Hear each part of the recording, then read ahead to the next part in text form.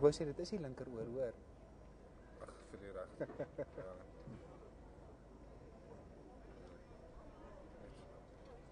Ja, daar praat hulle nou. Ek kan jou hoor, Wikus, kan jy my hoor?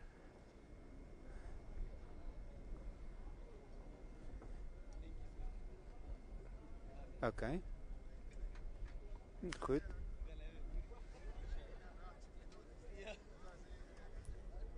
Ja.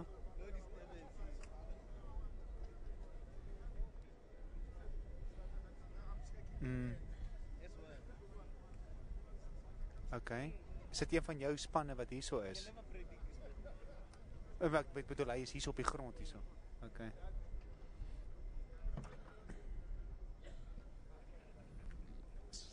Is jy Sven? Ja, ek sal vir Sven sê. Okay. Nee, hy het nog nie begin nie. Nee. Goed. Ja.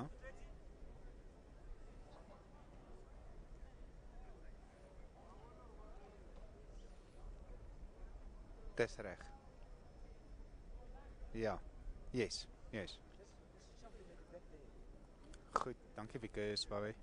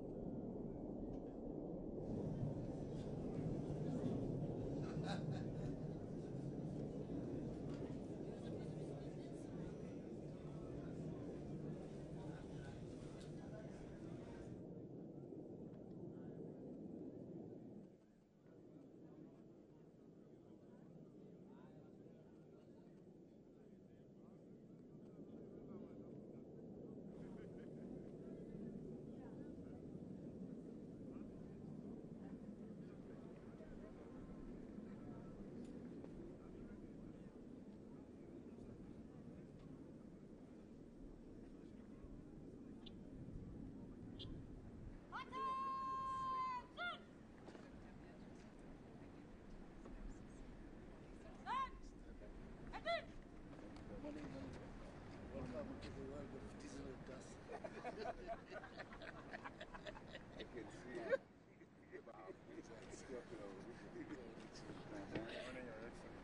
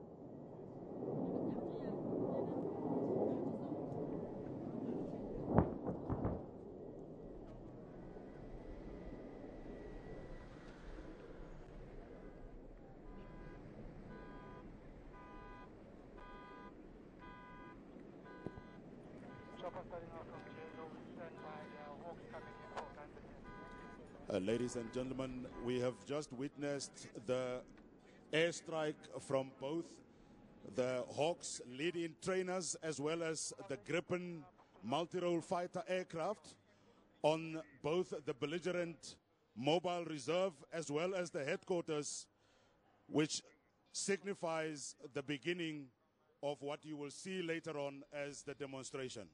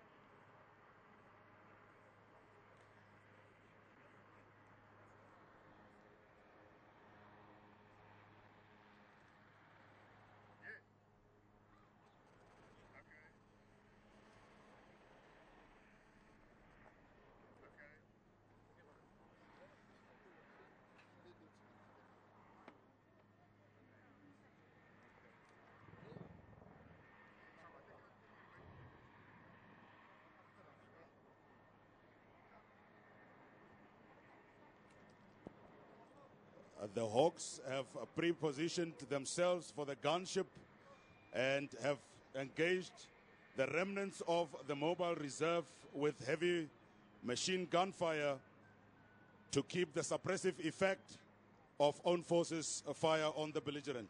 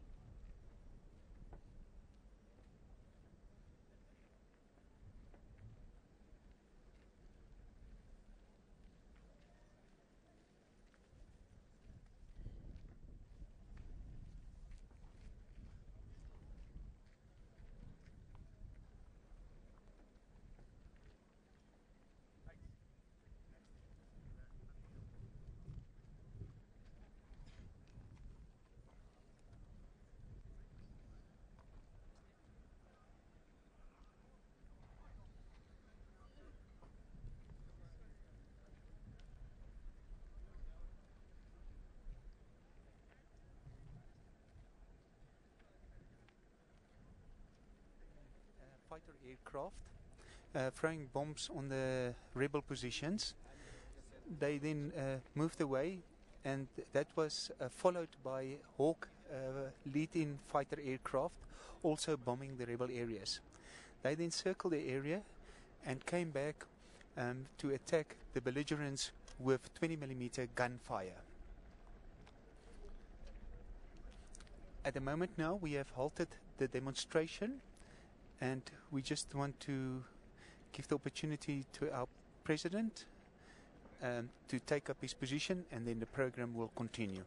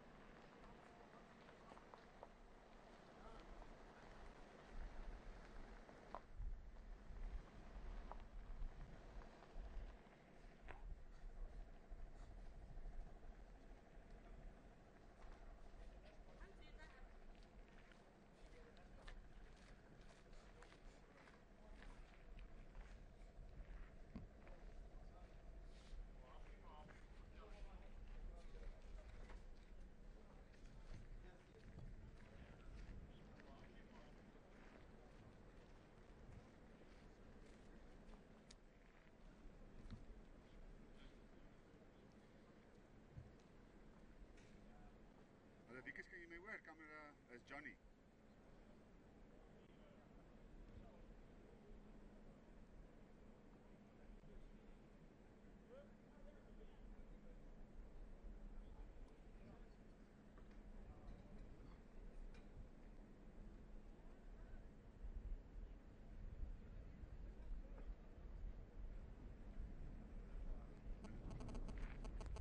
Wikus, kan jy my hoor?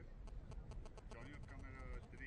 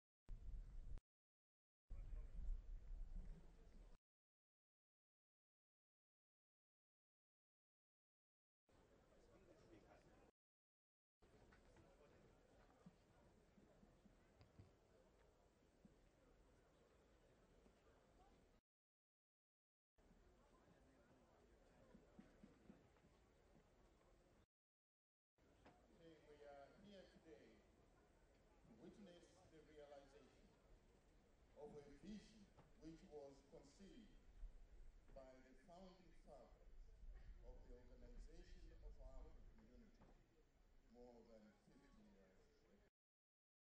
Over the years, this vision has received political and national commitment by the member states of the African Union, which gathered momentum with the launch of the African Union.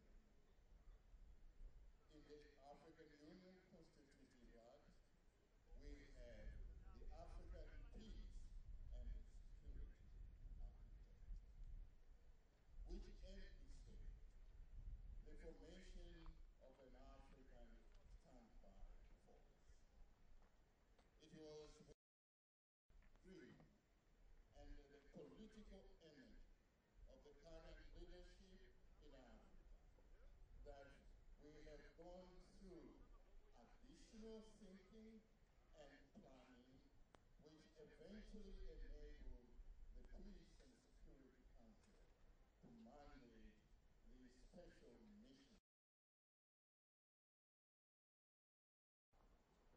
This special exercise is done in an imaginary country called Kenya, which is going through political, security, and the humanitarian crisis.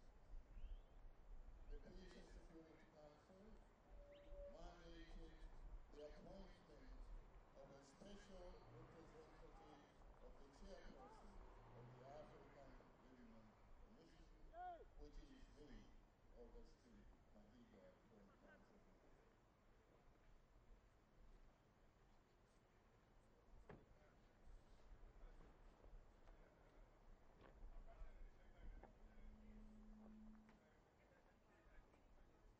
General Trust Mugoba from Zimbabwe, and the Police Commissioner, Brigadier General Eva from Egypt. The humanitarian section, headed by in response to the response, the exercise was divided into two parts. The first part was called Scenario 6, which essentially was the military intervention to secure a favorable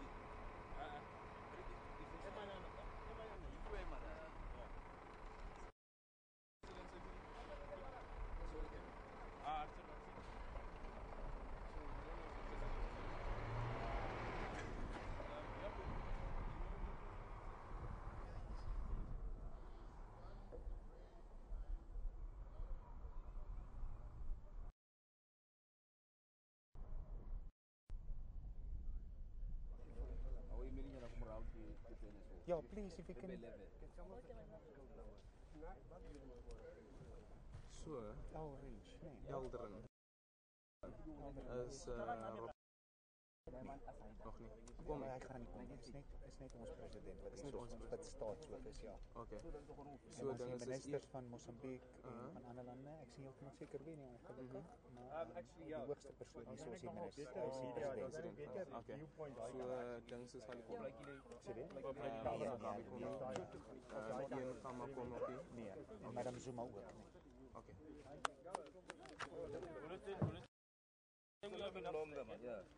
Net 120s. Net 120s. Net 120s. Dankie. Kyk my nou. Ek dink dat ons moet eie kommentaar. Ja. Now you want to move it. Just a little bit, not that far. Because now you're messing Sorry for buggering you around, hey. Stepping on your keyboard.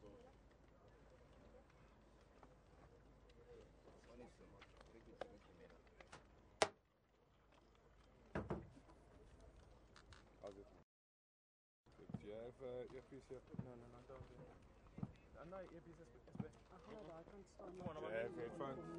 Yeah, got my cell phone.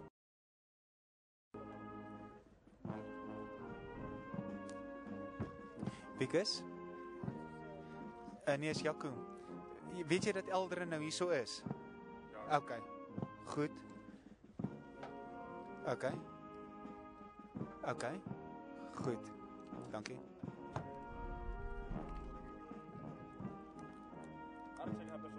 Thank you.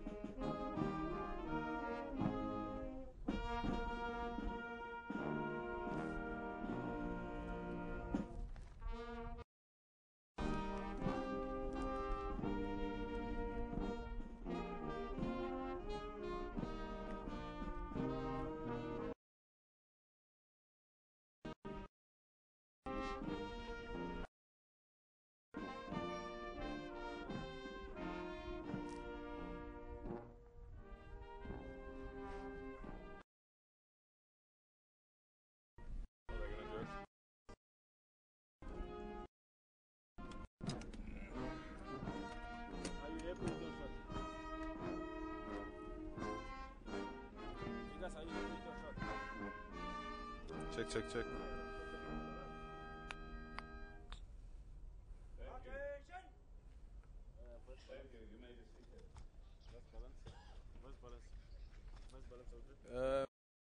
Can you guys hear me? 1, 2, 3, 4, 5. How do you pronounce it again? Lohatlha. So because happy. I guess in most cases you left to your own discretion.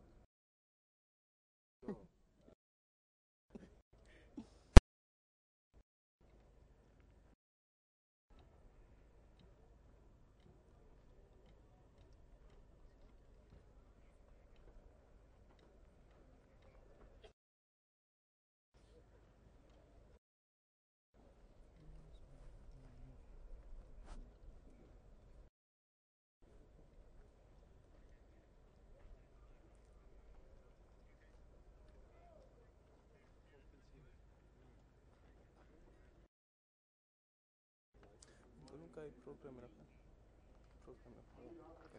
Myself.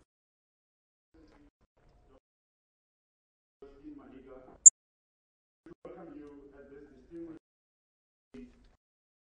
AMANI Africa 2, which is a continental capacity building field training exercise conducted under the auspices of the African Union here in the Southern African Development Community region. Sorry? The word AMANI is a Kiswahili word meaning peace.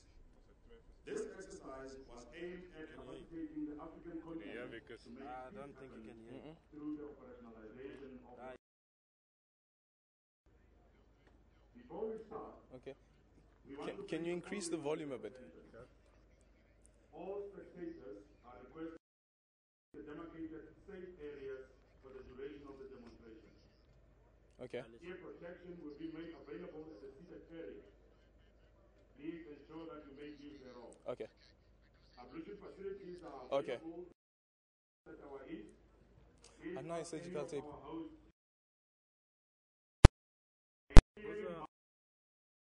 at our rear, and it is available should you require this in an emergency. In Lohatlha. The Lohatlha. objective and target areas are directly in front of you to the north. Lohatlha. They start from 600 meters in front of you, with the prominent road that stretches to the north, and they stretches to about 7,000 So what's the meters. idea now? Further north, so ends at the first past the bus. left slope And of the then later pronounced on, series of 10 hills that resembles Table Mountain, So now it's 5 just gonna be kilometers sitting away there. at York. Okay. And then the next one, I think, Is that the one where I'll be sitting with Jakob? yeah. Okay. And then one other thing, we have to queue, Light, ground, and we have to fire queue and air them firepower. when the These air targets flights are coming. When the airborne's coming. Okay. will be assessed with fire and maneuver from the south. Lohatlha. More details about that as we Lohatlha. continue. I think I need We a hope that you side will maybe enjoy something. the rest of the Lohatlha. day with us. Lohatlha. Lohatlha. Lohatlha. Lohatlha. Lohatlha. Lohatlha. Lohatlha.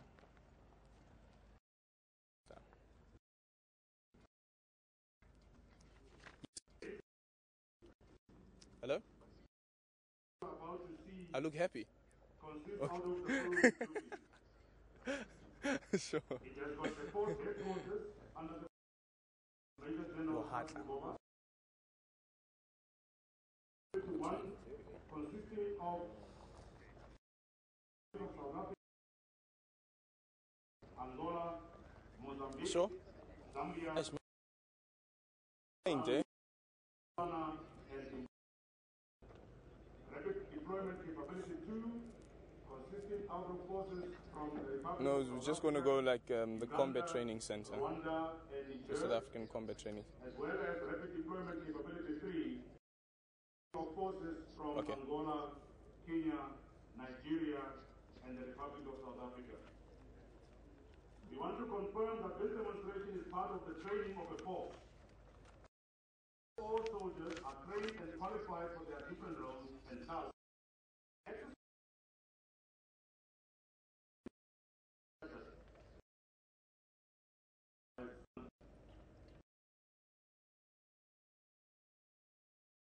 A combined group school of non-parachute battalions will give war cries and aim. This is in line with the rituals and routine followed by our forefathers as they prepared to go to war many years ago. The dance and rituals instills pride among the soldiers Okay. and enhances esprit de corps. Let us observe. Alden, when you're done, you Sure. start using that mic. No? Okay. Okay. Cool. Yeah. When you're done.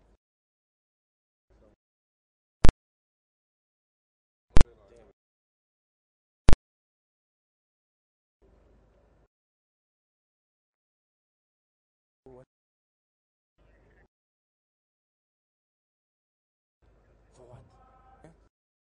I need to say good to this guy. Oh.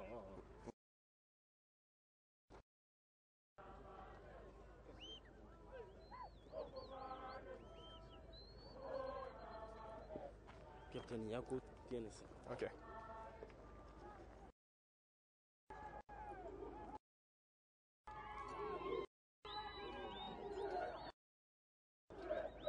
Our dancers are approaching from your right hand, and they will come and do their dance and rituals right in front of the main stand.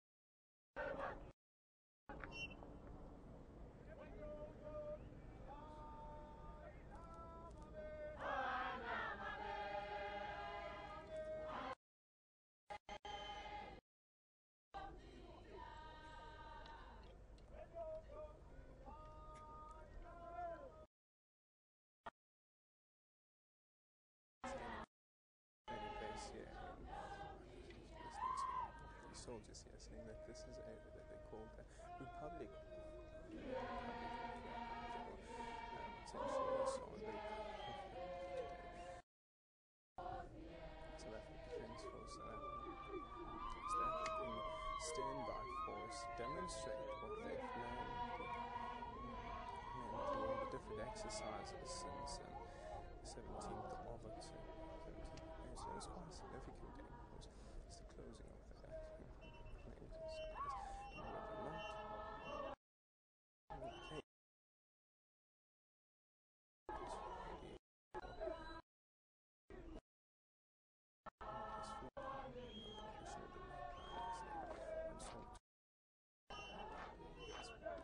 Since 2008, but December 2015 really crucial. AU chairperson.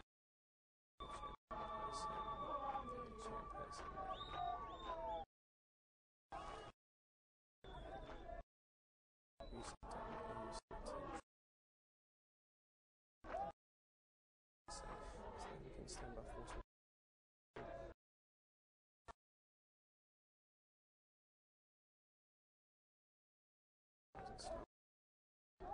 About 5,000 personnel, which includes military,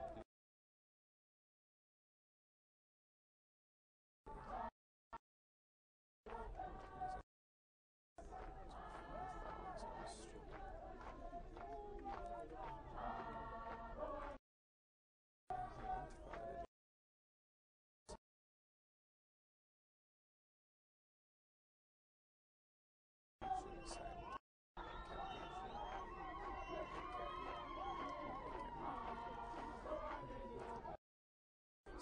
West, South, and North as well as Central African Republic.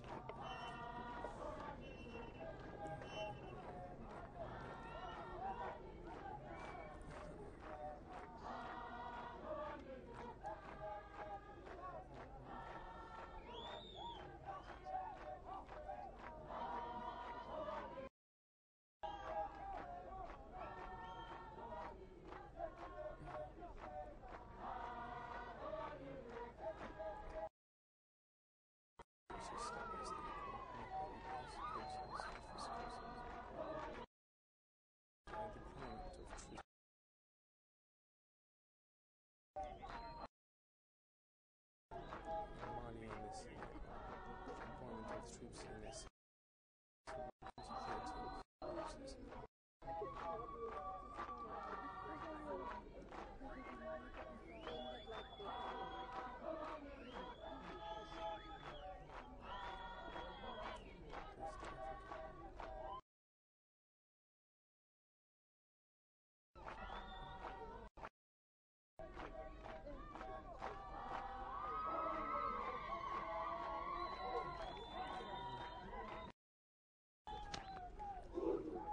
just under 2 hours. The demonstration will take place just under 2 hours, and then the second part of the program will be the program is the police code. Commissioner for Peace and Security presentations.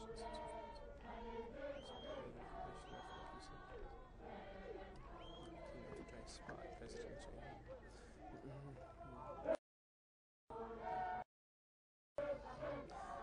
Significant day for South Africa or Africa, but significant for the United Nations member states as well.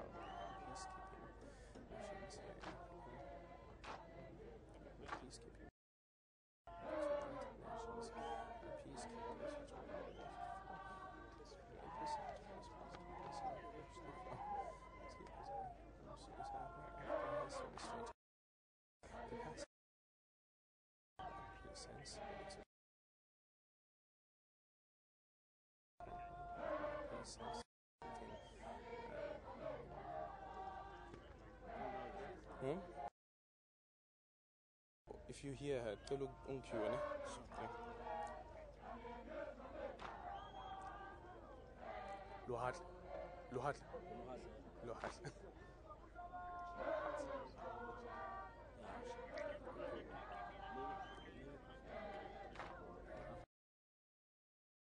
The South African.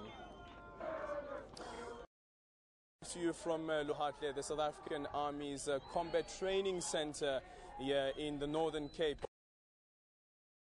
Listening of the bus saying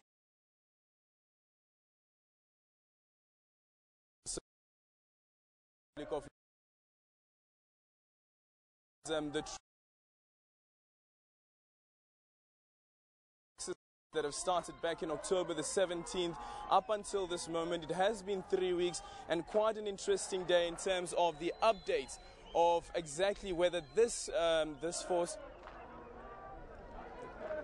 What happened? Yeah? Oh, the link went down. Okay. We lost the link. It's good though. Hmm? It's good. Was it good? Should I go link up? Eh? What, do I look okay?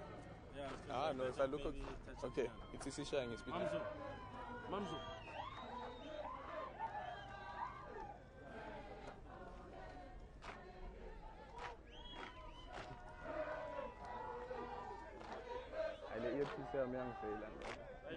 This thing is not helping. Nothing is actually even there.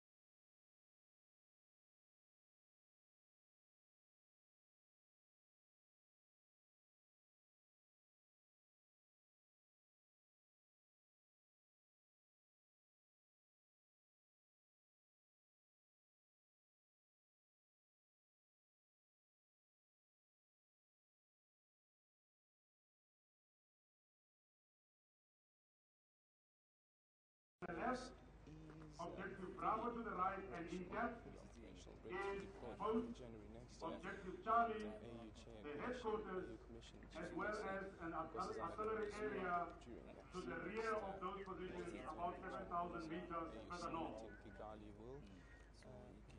We will now continue with a simultaneous engagement by the artillery on both the artillery area of the belligerents as well as the headquarters in order to create favorable conditions and shape this battlefield for the commitment of ground forces to go ahead. Current chairperson, Let us observe. current chairperson, the President of Docs Zimbabwe will cover indicating that operational by December. That's quite important for the vision 2020 that the AU has to ensure that all guns are silent.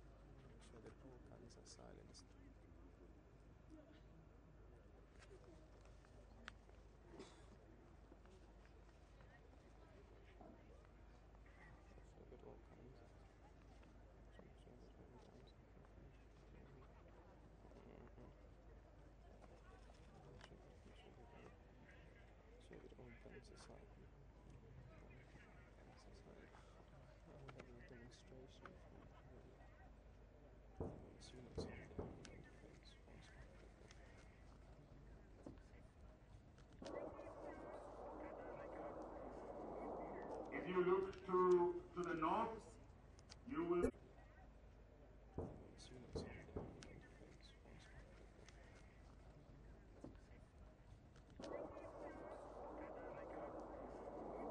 If you look to the north, you will. The 81mm mortars deployed in front of you to the left will also continue with indirect fire. So what are we doing? The same thing that I did earlier.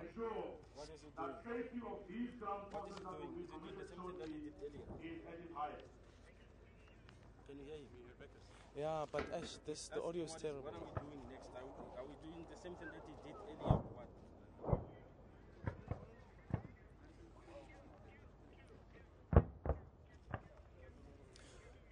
Well, right now the demonstrations are currently underway here in Lohatlha, where the African Standby Force combatants are right here demonstrating what they've learned through all the exercises that have been taking place since the 17th of October.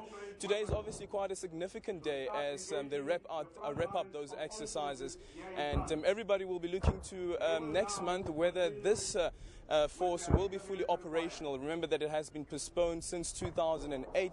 The first deadline was back in 2008 that the African Standby Force should be operational, but now it's been postponed to 2015. And everybody will be looking to AU Commission Chairperson Nkosazana Dlamini-Zuma next year when she delivers the keynote address at the AU Summit in Kigali, whether the African Standby Force is fully operational and whether it can be deployed to countries that are currently experiencing civil wars right here in Africa. Well, right now, as I indicated, the demonstrations are currently underway. Everybody quite focused on the demonstrations and what the Defence Force has learned over the past 3 weeks. A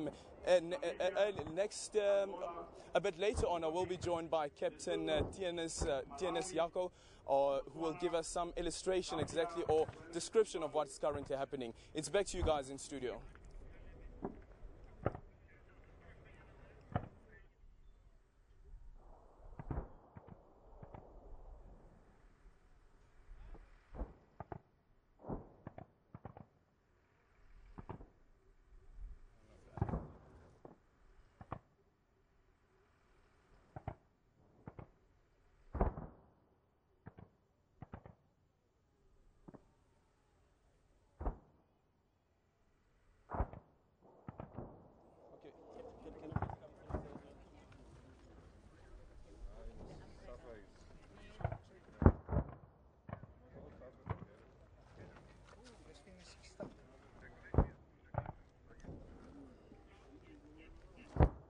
Yeah, I'm listening. Yeah, this is better. Yeah, they're both here.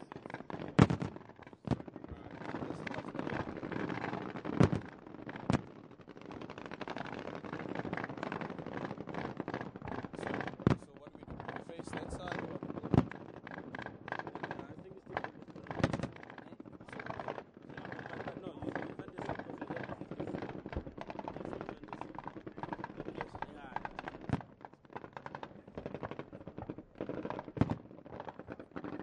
Eldrin staan hier langs my nou. Hulle het nou gevra ons moet nou voor hier by die kameras kom staan.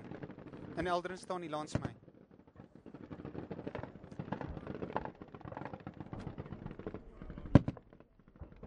Okay. Am I supposed to hear anything He wants us to sit and talk from there and just give commentary. It's no need for that.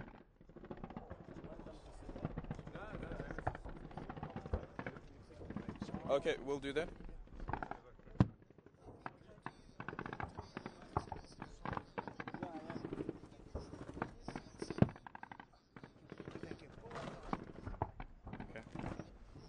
Okay.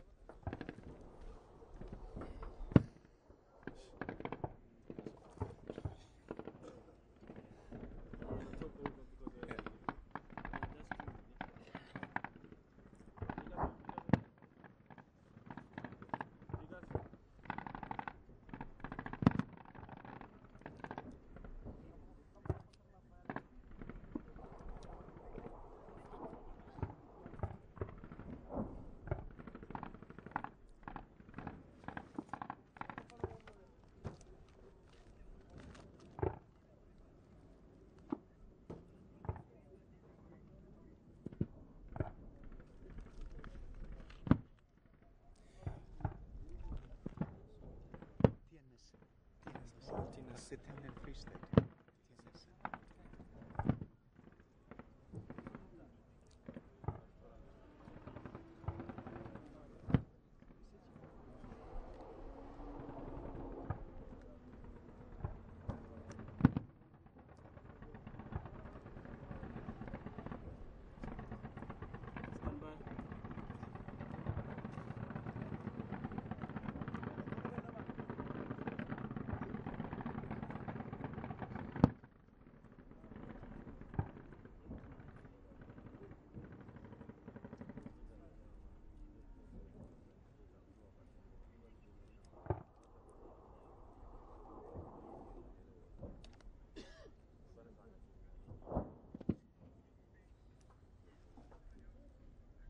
Ladies and gentlemen, the force in front of you has encountered a large minefield in front of the main belligerent positions.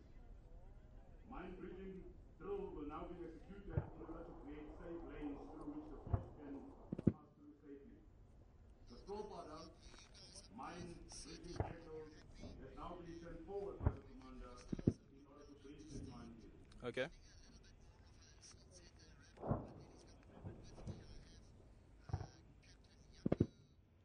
Tennyson.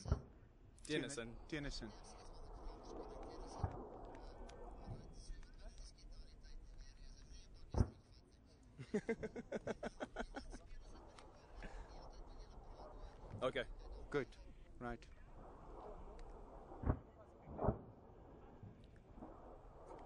You can perhaps mention there's red smoke and green smoke and the vehicle's moving and then ask me what's going on. I don't know if you want Okay. something Yeah, like we'll that. do And something we like can that. look at it like Yeah. that.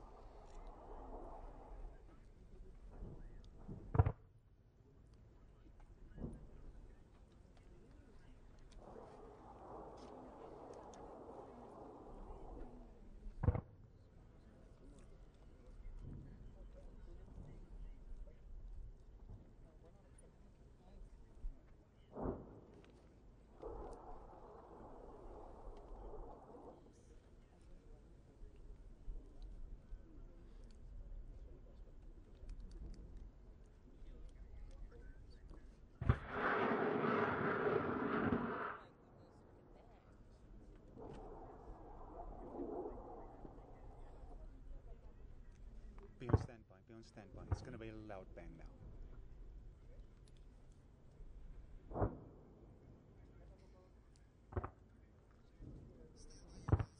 Okay.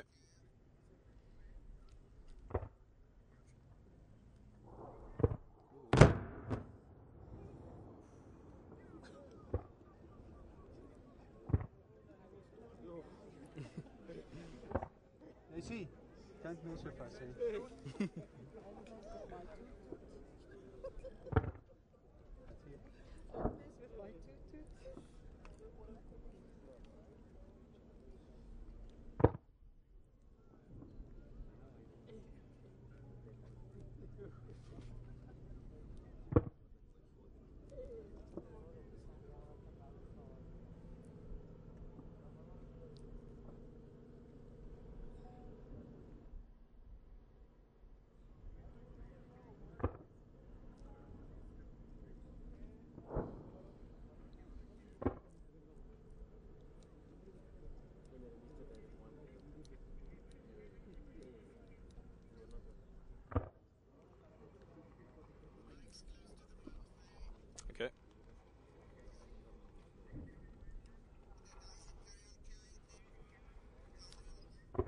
Okay, while we continue with the coverage from the Lohatlha Combat Training Center, where the African Standby Force is currently illustrating what they have learned throughout the 3 weeks that they've been here at the center.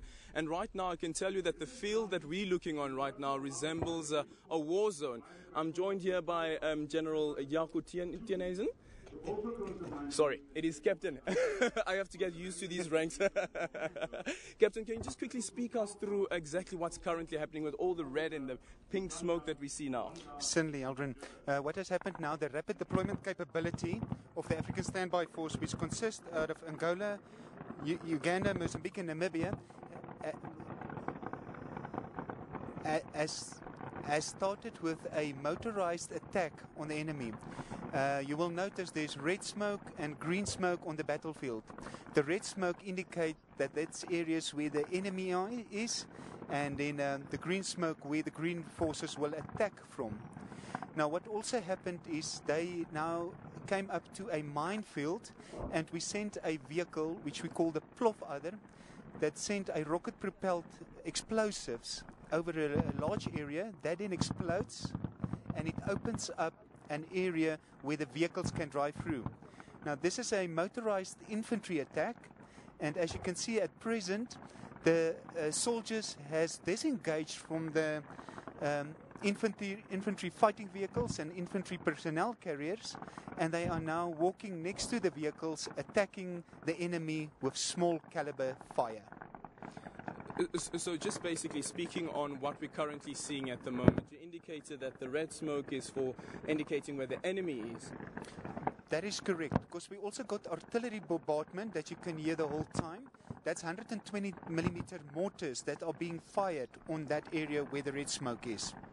And the blue-greenish smoke that we're looking at now? It's actually green. The green smoke is to indicate where your own forces are now going to engage the enemy from. Quite a lot of noise here. As I indicated earlier on, that the field that we're currently looking at resembles a war zone. And where we're currently standing from, looking at the troops, I can see there's a line over there. What's happening over there? Well, the line is the line of advance. You call it your front line of own troops. That is where they are now. So because you're firing, everybody is firing with live ammunition, you have to be in line not to shoot your own forces. I can also just mention that before this, we had a air attack first by the Gripen aircraft, our main fighter, and then also by the Hawk lead-in attack aircraft. This was then followed by the artillery bombardment, as well as mechanized artillery firing, mechanized infantry and armor firing at the enemy positions. And what was that I just looked at now?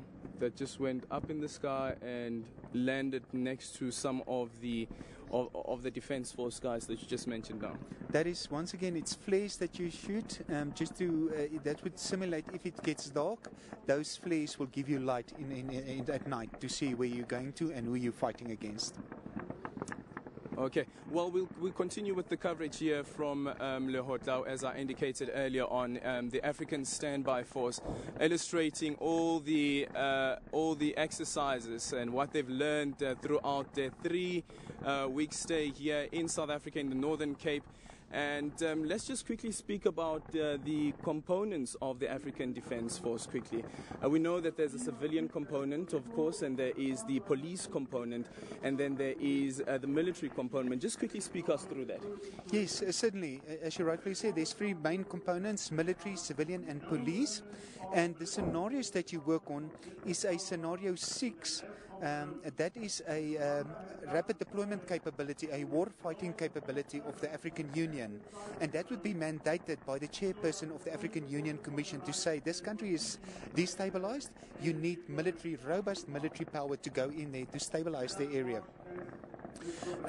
So first of all, you would go in there. Once you have stabilized the country, neutralized the enemy or destroyed them, then the more bigger important part will come, which is then the scenario 5. Now, in scenario 5, according to the AU, is then your peace enforcement or peacekeeping capability, and this is much more your civilian and police component. Civilians looking at various aspects from the civilian community, looking at health and protection of children and women, corruption, diseases such as cholera that might break out, and then the police obviously playing a typical police role in this destabilized country that you are now trying to stabilize.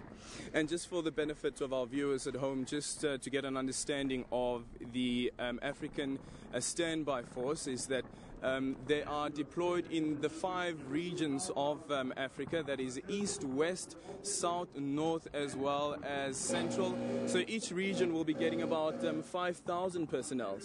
That is correct. Your troop teams will be a brigade size per region of the 5 regions. So yes, in total, when the African Standby Force is totally commissioned, it will be an excess of 25,000 troops.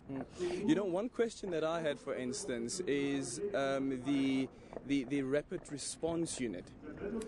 What role do they play? Well, the Rapid Response Unit should be able to deploy in 14 days. Now, that is very, very fast to project a brigade-sized force into a foreign country. But that's the whole idea. You want to minimize the casualties of the civilian population in a war-torn country. And in case of natural disasters, what role would the African Standby Force play? Yeah, the African Standby Force is not there to replace other peace support operations and normal disaster management. So that is not its role. However, obviously, if the politicians higher up the side to utilize it in that role, it is their prerogative, and the militaries and the civilian and police components will then just follow orders. Okay, we'll go back to the technicalities and the composition of the African Standby Force. Right now, let's just focus on what's currently happening on the screen. We can see the military vehicles making some advancement. What's happening now at the moment, and who are these guys? I can see there's a Red Cross on one of the vehicles. Is this the ambulances coming through? Yes, sir. This is the ambulance, and the other vehicles now, what's happening now is now the attack by the African Standby Force 2, which is Battle Group Bravo. And this forces consist of military personnel from South Africa, Rwanda, Uganda, and Niger. So now they're taking over from another attack from the Rapid Deployment Capability 1. You mentioned that the different countries seem to have different roles. Is it only because of this illustration or this exercise that is, or does it play it on a different way when, for instance, let's say they are deployed into the different regions? Because now we understand that this is a small team, just about 5,000 personnel who've been here for their training since October the 17th. Yes, the composition will be more or less what we see here today. So the vehicles is the type of vehicles that will be utilized. The countries is the type of countries, and the role they will play is this type of scenario. When you do exercises, you always want to stay as realistic as possible to the real life scenarios. And although it's not always 100% possible, but that's with everything possible we want to do that. And that is why the composition of these forces would be for SADC region would be more or less as it is now. And how do you guys decide that? Let's say, for instance, Angola, this is the role that Angola will be playing, and this is the role South Africa will be playing, this is the role that Lesotho will be playing? This has been decided long ago. So that decision has been made, the staff papers has been written, the plans has been written, and so what we do now is just the execution of those plans. So that has already been decided. Okay. Well, as I indicated earlier on, that President Jacob Zuma will be delivering the keynote address. That's the second part of the program. We will also hear from the African Union Commissioner for Peace and Security. And I guess all important is whether the African Standby Force General will be ready for deployment by December. Yes, you're quite right. This is exactly why this exercise has been held now, to evaluate the state of readiness of the African Standby Force, and also then simultaneously to exercise its rapid deployment capability in order to ascertain the gaps and requirements for achieving full operational capability by the end of December. We from the military side believe we have achieved our objectives. I also believe that the formed police units have, and the civilian component. So yes, now we are ready. Now it's from on the higher political level to make the decisions if, when and where the African Standby Force will deploy. And just a quick correction there. If you've just joined us, we're speaking to Captain Jaco Tienison. I've been referring him to as General. But thank you so much for all the information that we've been getting from you, Captain. And in terms of airstrikes, what happens there?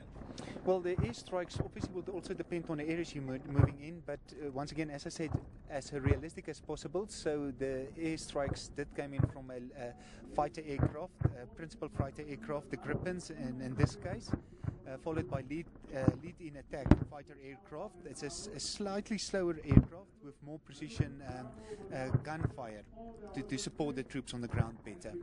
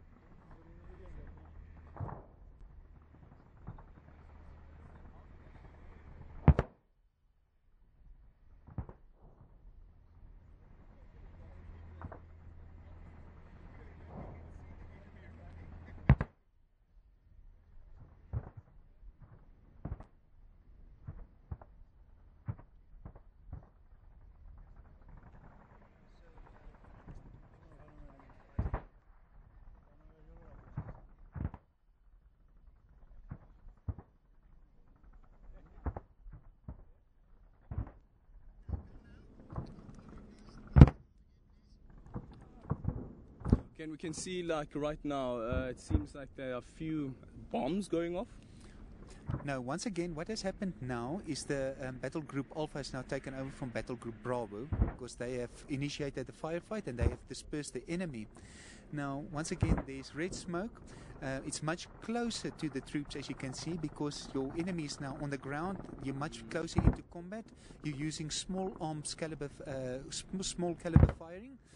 And now you want to ensure that the enemy does not regroup. This is why the new battle group has now come in to take over, because remember, your first battle group ammunition might be spent now, the barrels might be warm, and now you're going into your next phase of attack.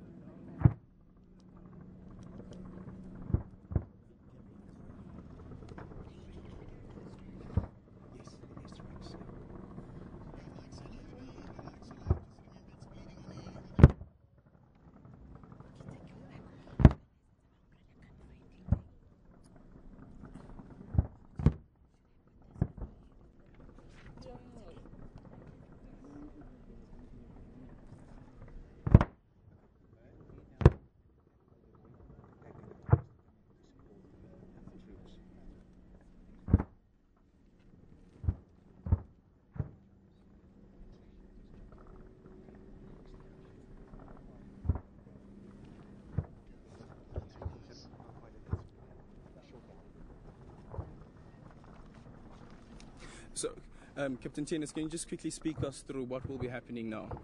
Right.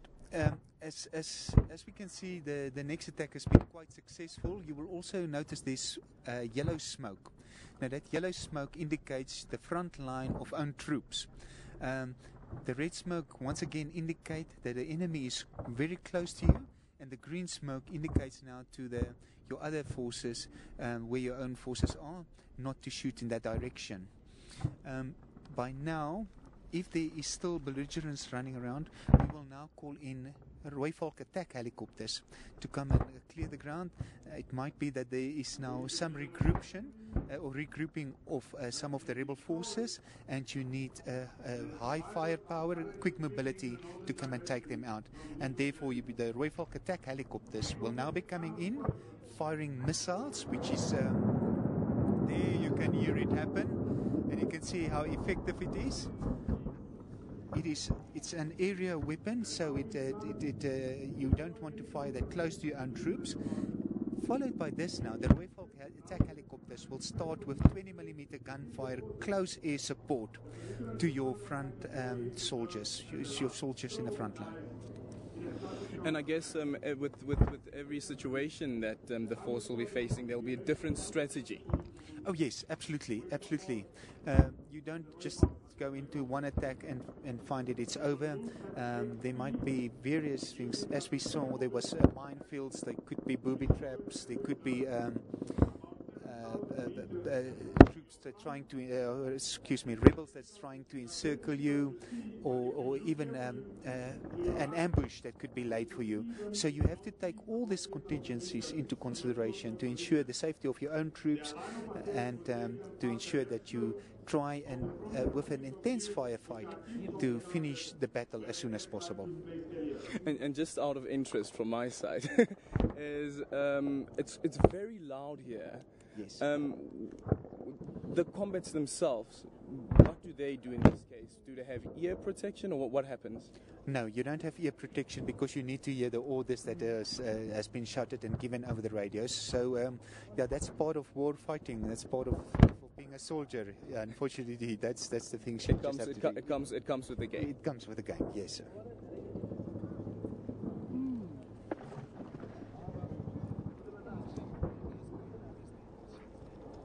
As you can see there is now 2 Lohatlha attack helicopters in the close air support, and they are firing with their 20mm cannons towards the belligerents.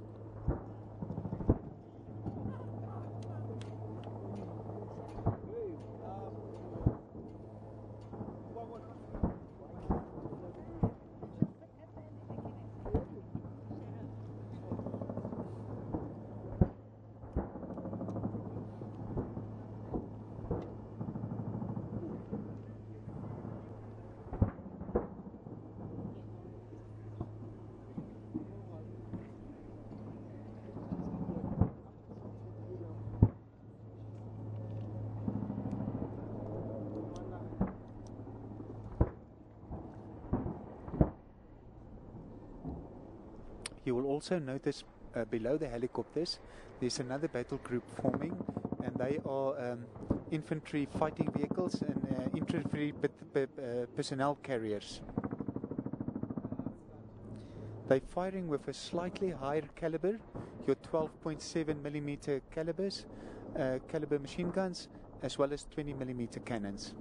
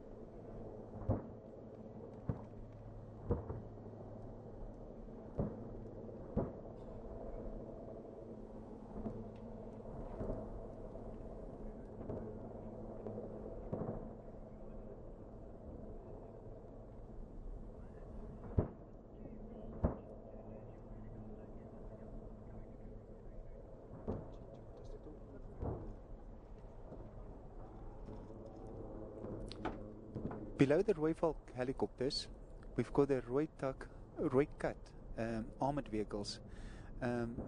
These armored vehicles have got 76mm cannons in which they are engaging the enemy and the belligerents with.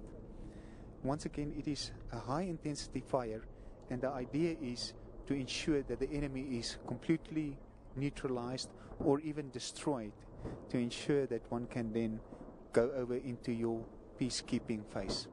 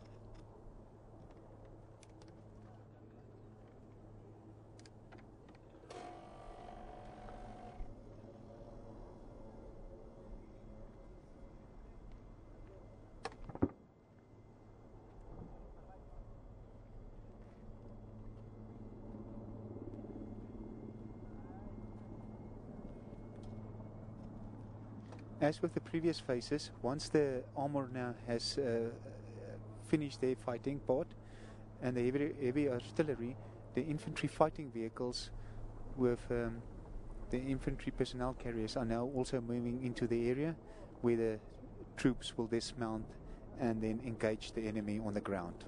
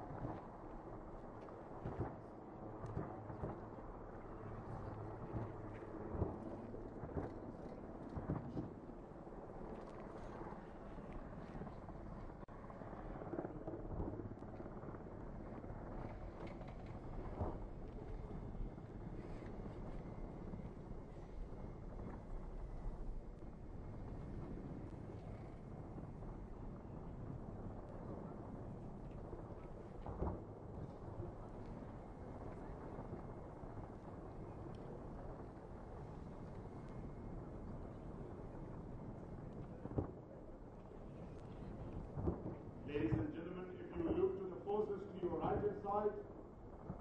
The full integration has now been achieved between the armored cars as well as the infantry. The infantry will now take over the fire from the armored cars and ensure that they do the assault and end up mopping the objective further on to the north. This is done to ensure that as the intensity of the... You will notice that there is flares in the air. Those are 60mm illumination mortars to show the troops that has dismounted now to illuminate the area where the fighting is taking place now.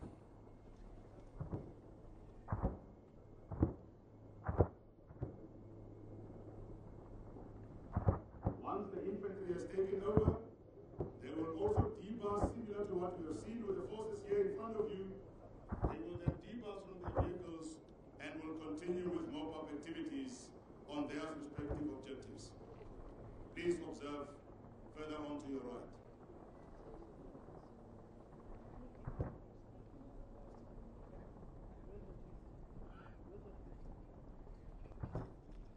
The infantry soldiers are now what is referred to as mopping up the area to ensure that if there are any other belligerents hiding or running, to once again neutralize them and disarm them.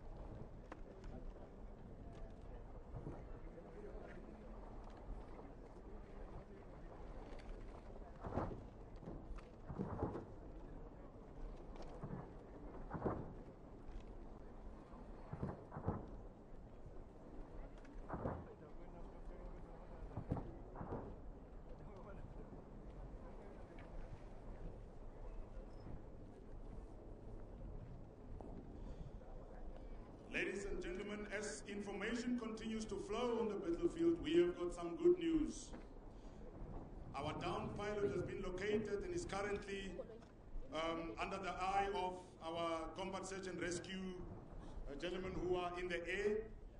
Our pathfinders and special forces from South Africa and Lesotho will now jump and go and secure his position to ensure that none of the belligerents will get hold of him or hold him hostage.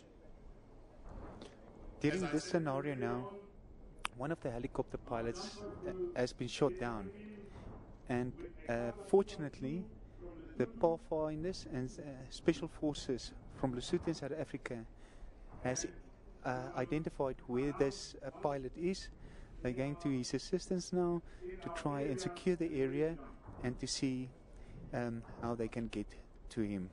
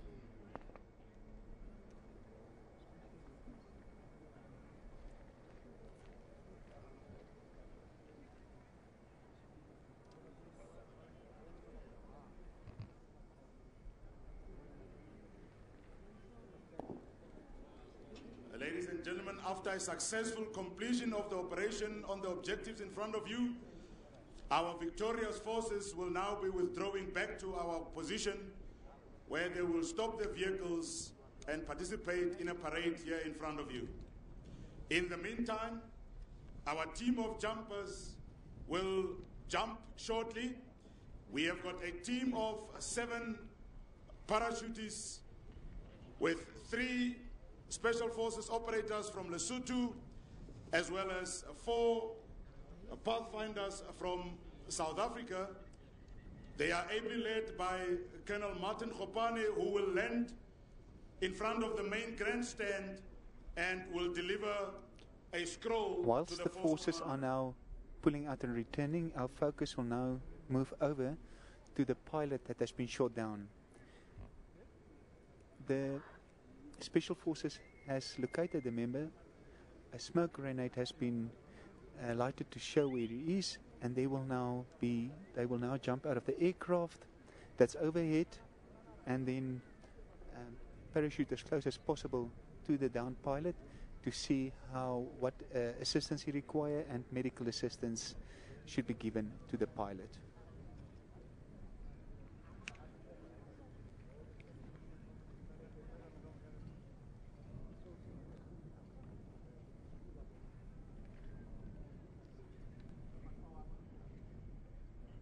Parachutist.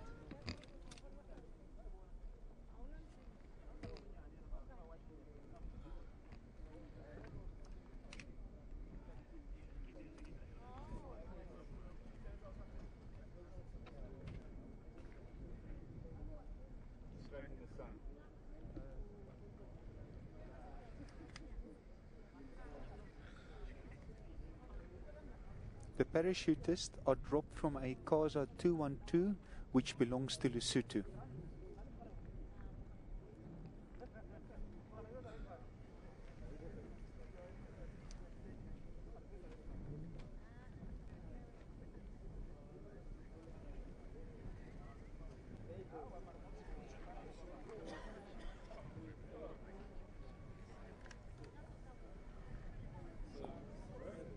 Ladies and gentlemen, those of you who can see in front of you the cars are passing by, our parachutists have already jumped and they are currently in a free fall. The parachutists have just jumped, and as you can see, the canopies has now opened and they are now maneuvering towards the area.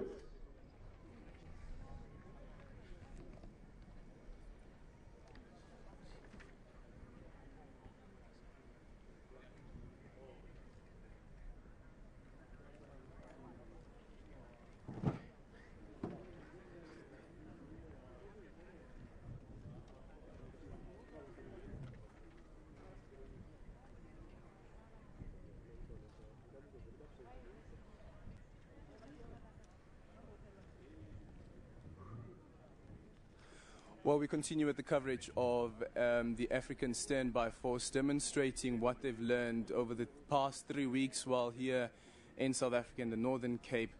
Will the Standby Force be ready for deployment by January next year? That's the deadline that has been set.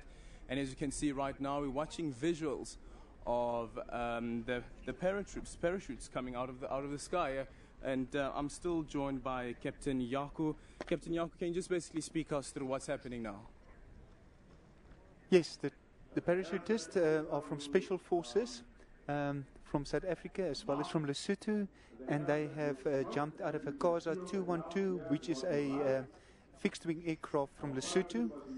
They're on their way to the ground to secure the area where the pilot has been shot down, and to see if he needs medical assistance, so that we can try and evacuate him by the most quickest possible means and safest possible means to get him out of the danger area. Just for quick clarity, I see some of the parachutes are red, some are white. Is there any significance to that, or is it just a coincidence? No, the red parachutists are from South Africa, and the white ones are from Lesotho. Okay, and you also indicated that they would come down to come and see whether one of the combatants has been injured, or some. Is that it? Yes, in the scenario was that a helicopter pilot has been shot down, and then they located and found out that he is still alive, and that's why the special forces had to jump in now to try and save him and see if they can get him medical assistance. Would they be carrying medical equipment at the time as well? Yes, they do have first aid medical equipment, and they will obviously stabilize the patient and then call in probably air support to come and medical evacuate the downed pilot. I have to say, quite a wonderful shot there of a parachuter coming from the sky with the South African flag right behind him. And right here, applause from everybody else here watching this display. Yes, and it is very nice for the people to applauding this parachutist because it's very precision jumping. It looks easy. It is not that easy, and these are highly trained and highly specialized parachutists.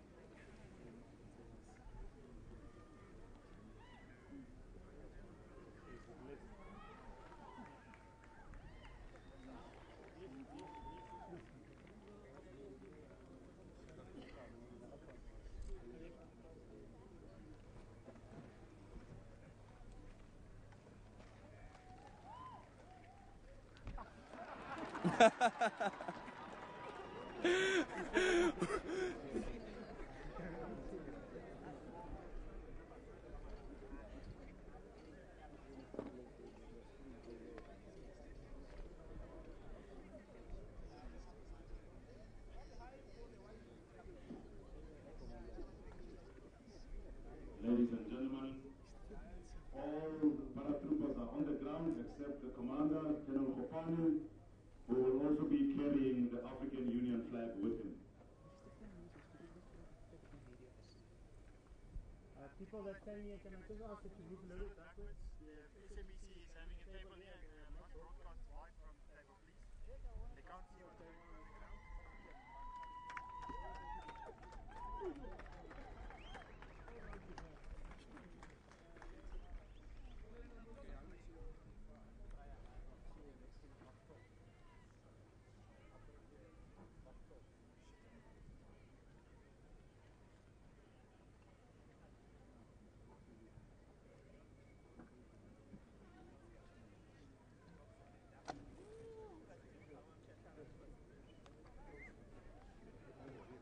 Is Captain Janko, is this now the end of the demonstration? Because I can see some of the armored vehicles now coming back to the front. No, the pilot is still going to be extracted by means of helicopter, and after that the demonstration will be followed by the Rapid Deployment Capability 3, which is the police and civilian demonstration. The vehicles are just on their way back to form up, but they're not part of this demonstration. The demonstration is finished. They just wait for this interaction to finish off, and then they will form up in front of the parade ground.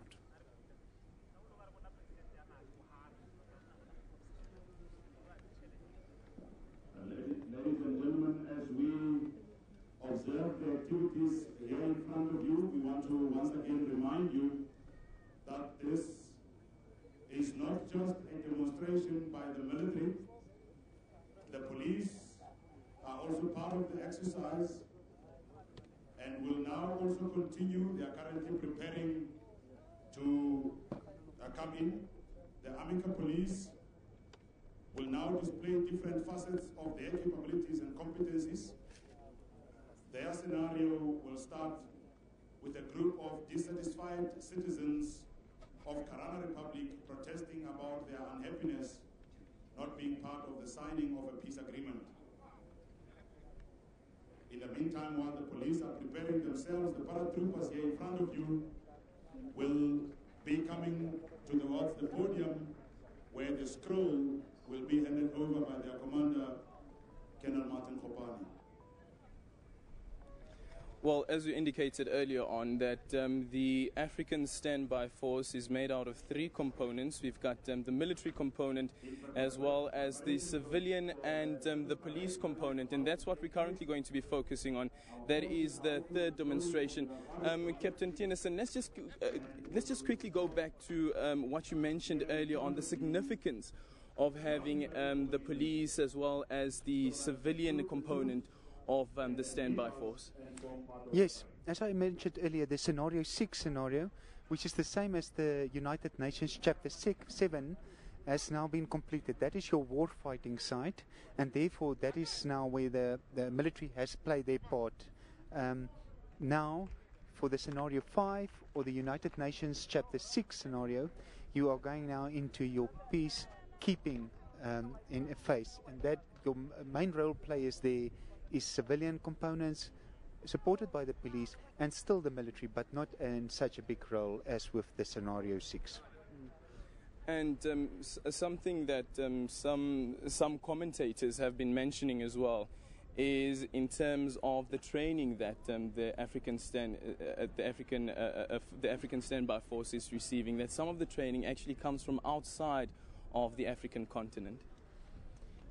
Yes, there's been some assistance from the European Union and from NATO, but that is actually very limited. The majority of the expertise and the training and everything comes from within the African continent.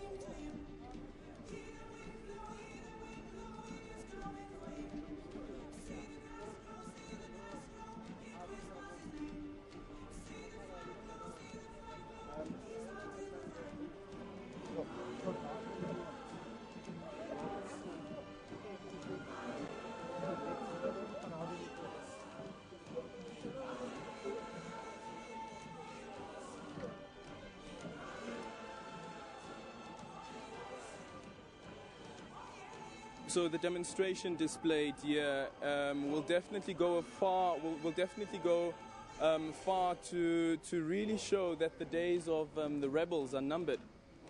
Yes, we do believe that, and right from the start, when our heads of states came together years ago, they said the main thing was to have an African solution to African problems. And with this intense firefighting, and you can see the equipment that they used, the highly trained soldiers, I think that we are definitely able to do just that. And the vision that the AU has is that by 2020 all guns will be silenced, that Africa won't have any civil wars or any wars going on in the African continent, because with wars also comes great devastation, because immediately after that devastation the country is plunged into economic devastation as well. That the economy suffers, and most of all, it's those people on the ground who really bear the brunt of the civil wars that be taking place in the countries.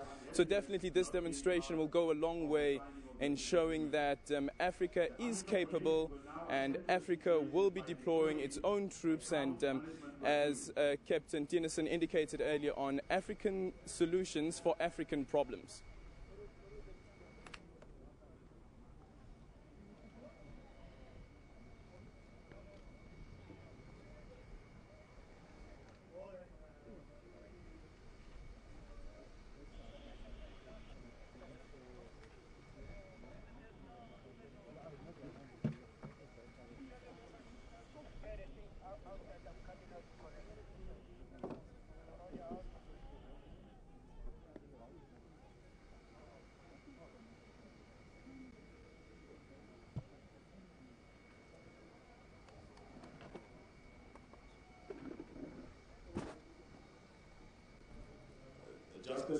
background information, ladies and gentlemen, exercise AMANI Africa 2 was executed based on the scenario of Karana, which is a fictitious country. The Karana scenario was developed by the United Nations Peace Support Operations Department for situations unique to Africa. Karana is a fictitious country situated within a fictitious island of Kisiwa. Karana was experiencing high-scale conflict, which resulted in mass killings of the innocent population, humanitarian crisis, and grave circumstances threatening the country with genocide.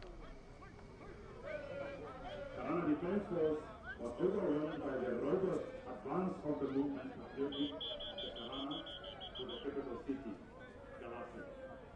The President, Jaco Gabo, approached the AU for assistance. Hence, the African Standby Force was mandated to conduct an African mission in Karana or America. Well, right now, all the vehicles that were used during this demonstration are now being lined up ahead of a parade that will be taking place during the second phase of today's event, where President Jacob Zuma will also be delivering the keynote address here today. And right now we can see the troops who are part of this demonstration also lining up, and quite distinctive that those green berets. Captain Tennyson, is there any significance to that? Yes, absolutely. The Green Berets, you will see each country soldiers have their own uniforms, but the Green Berets shows that it's an African Union deployment. It's the same as similar to when the United Nations deploy, they will have blue berets and blue combat helmets, where the African Union soldiers wear green berets and green combat helmets.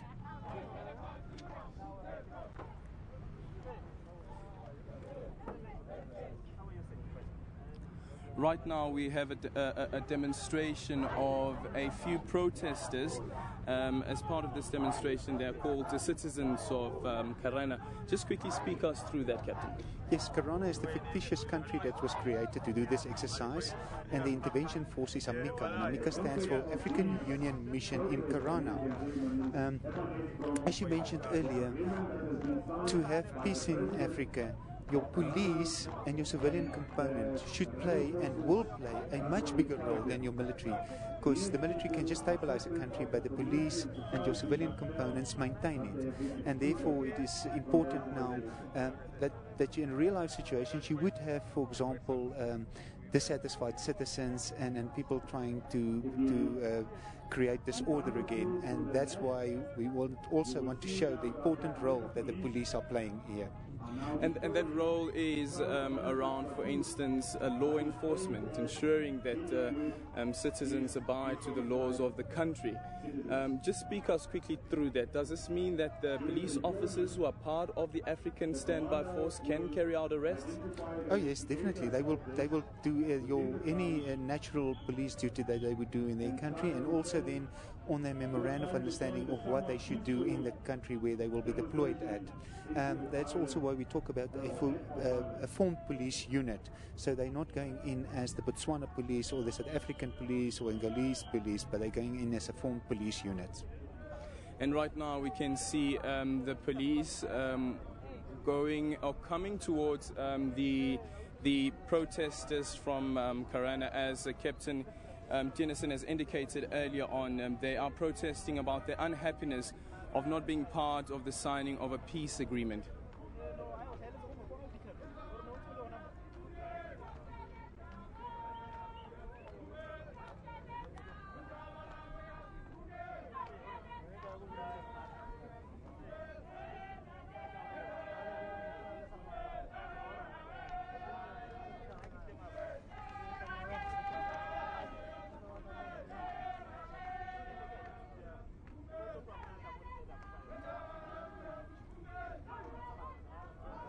What we see coming here is a crowd management platoon with armored police vehicles, which is called Nyalas, and that is specifically utilized in areas where you've got demonstrations and to try and neutralize and diffuse possible bad situations.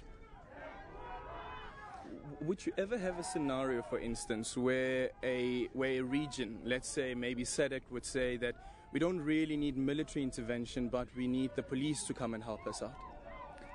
It's very difficult for me to answer that question because that will obviously be made at political level, first on continental level by the African Union and then between the different regional economic communities. So unfortunately I won't be able to say anything about that at this stage.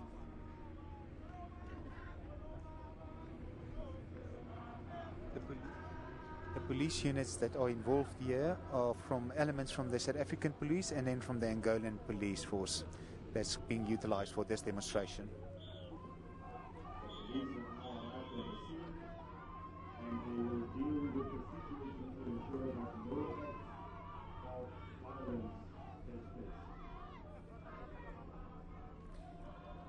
The scenario here is that it was originally a peaceful demonstration, but they will notice that there are two instigators that are trying to turn this into a more violent crime.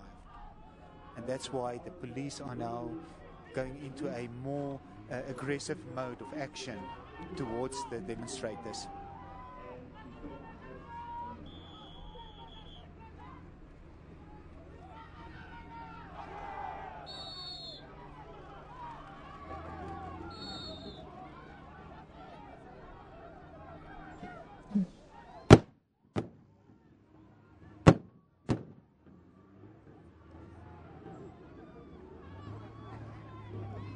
As you can see, the police has now taken the two instigators that was trying to take this into a violent situation. They've arrested them and they've taken them away from the rest of the crowd.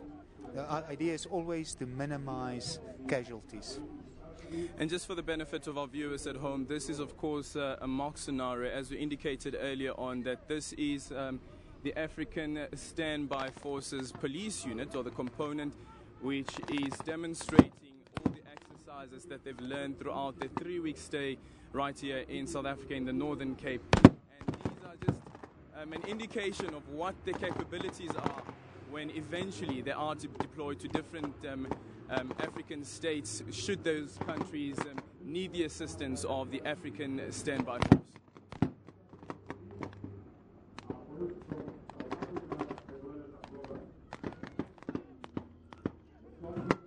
You will see one of the people trying to run away now, and the dog unit has now been dismounted to catch him.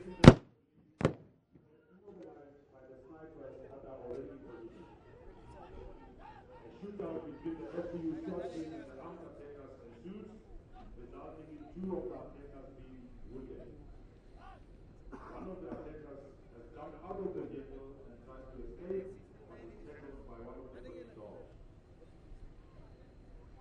This displays the incredible meaning. Captain Tennyson, would you be able to speak us through some of the equipment as well as the ammunition that the Standby Force Police unit will be carrying at such a demonstration? Well, firstly, they would try to utilize non-lethal weapons, firstly, tear gas and rubber bullets, but they also will have sharp point ammunition, as was demonstrated now with the last demonstration, when things turn really violent and life endangering for themselves as well as for members from the local population. It is all just small arms calibers, which is small arms hand weapons, and then small automatic rifles, so they will be utilizing.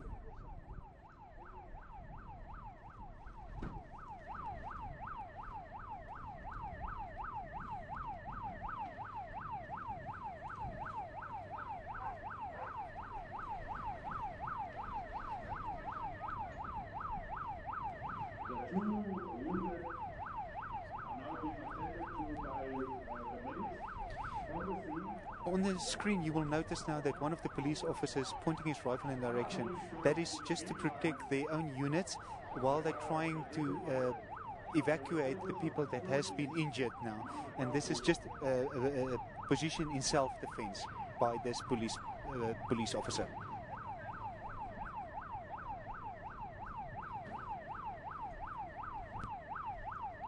You will also see that there is now a scenario where there might be a possible bomb and a member from the police EOD team, explosive ordnance device personnel, are going to neutralize the bomb.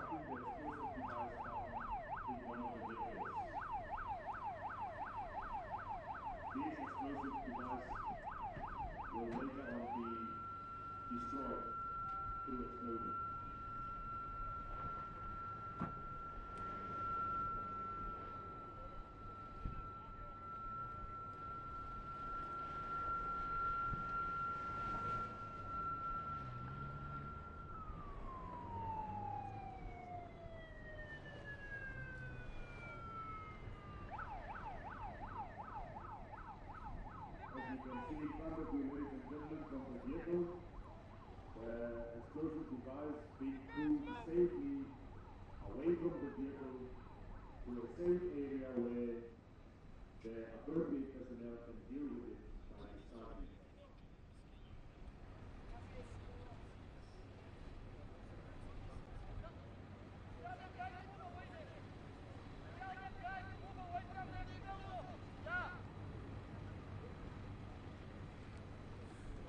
Well, Captain Tennyson, we're also noticing that that he doesn't have any gloves on. Is there any significance to this, or isn't it dangerous to be handling a bomb without gloves? Well, handling any bomb is dangerous, even with protective gear. Unfortunately, you need your hands because it's very dangerous. The improvised explosives that you might be working with, and it's intricate and fine work. So unfortunately for the poor man that needs to defuse the bomb, it is quite dangerous, but he cannot wear any protective gear on his hands.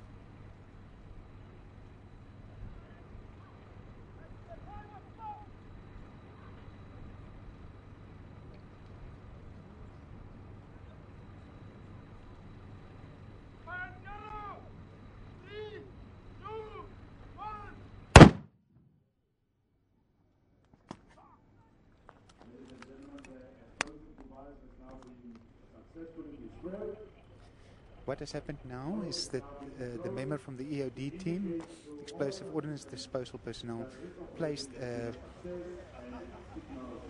explosive next to what would be a bomb, even if you're not sure it is, and then they've moved to a safe distance, and then they've detonated, and so to neutralize that bomb. And the red smoke, is it also does it bear the same indication as we heard earlier on when the military troops were demonstrating? No, in this case it's different type, and in this case the smoke is just there to hide the police from possible demonstrators, and to protect them to get away safely from the area.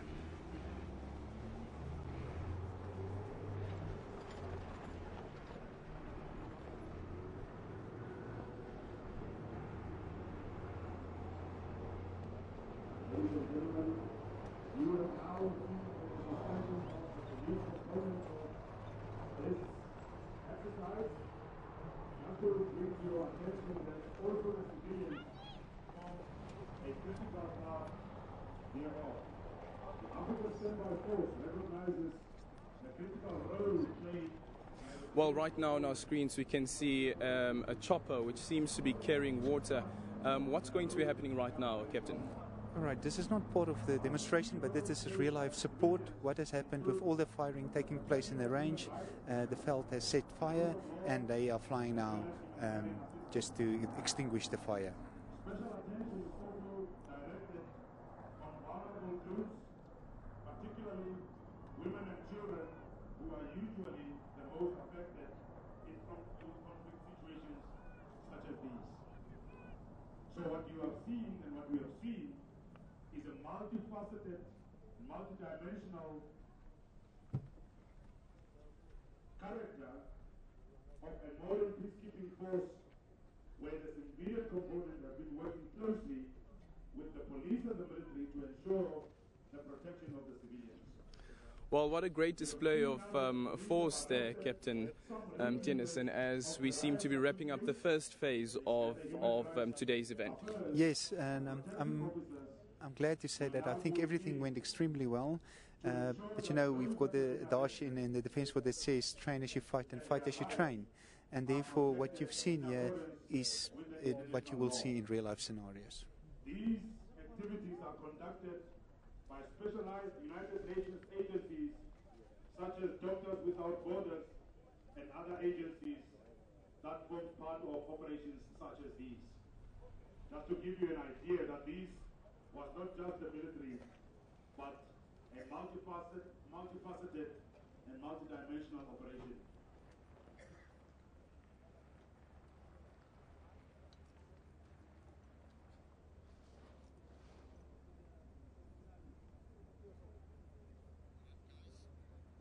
Ladies and gentlemen, this brings us to the end of the demonstrations that have been prepared.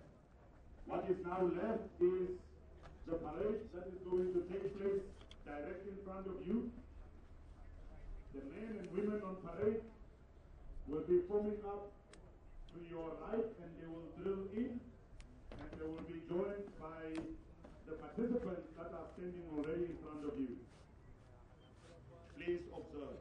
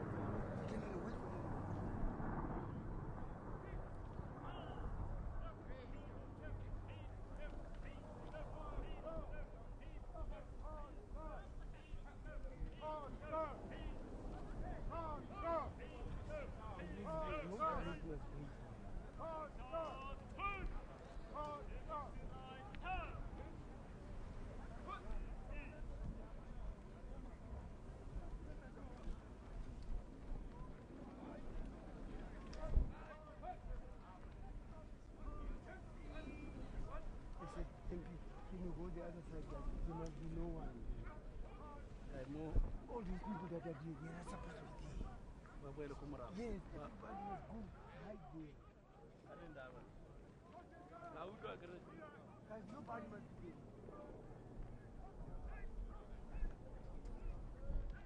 They just want photos. Photos for nothing.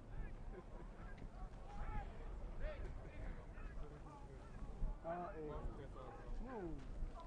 It's just like, they just want to take photos.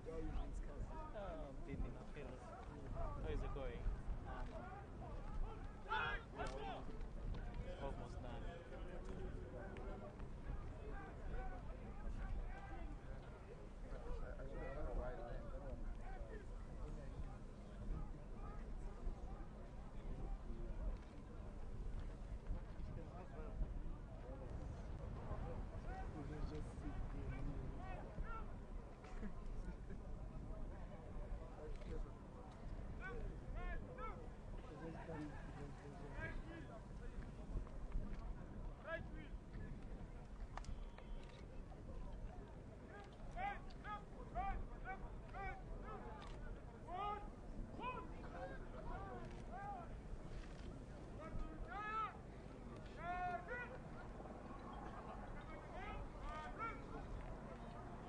Commander is requested permission from the force commander to continue the parade. This has been granted.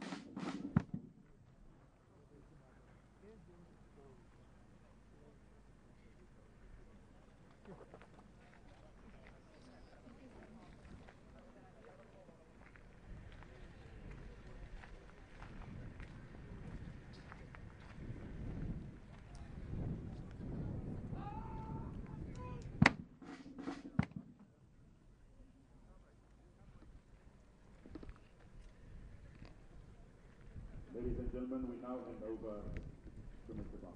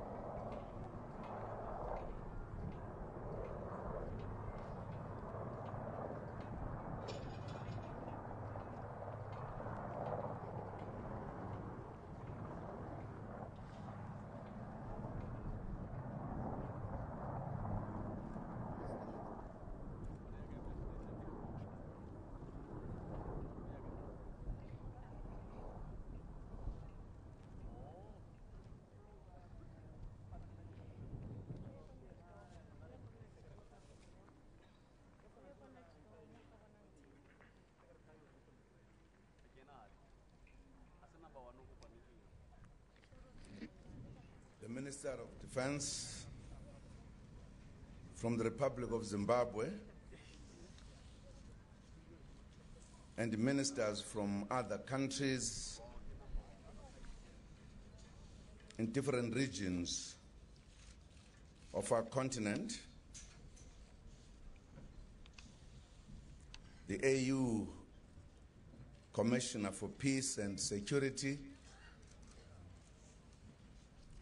the Special Representative of the AU Commission Chairperson for AMANI Africa, Defense Force, and police chiefs, the Force Commander for AMANI Africa, exercise participants from military, police, and civilian components, members of the diplomatic corps, and representatives of international partners, ladies and gentlemen, it gives me great pleasure to join you at this landmark occasion for Africa. Today, we bring to a close a historic exercise that is moving Africa forward in the pursuit of peace, stability, and security. We welcome all of you to this ceremony.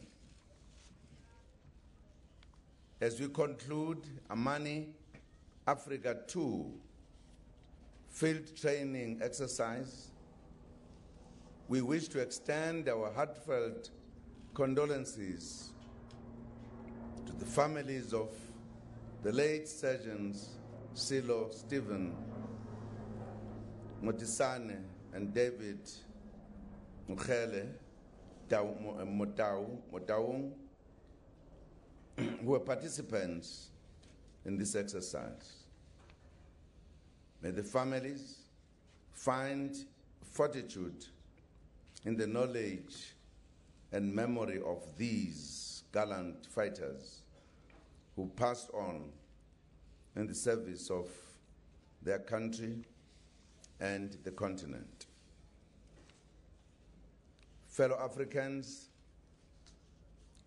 this exercise demonstrates that Africa is serious about peace and that the continent is also serious about investing in peace.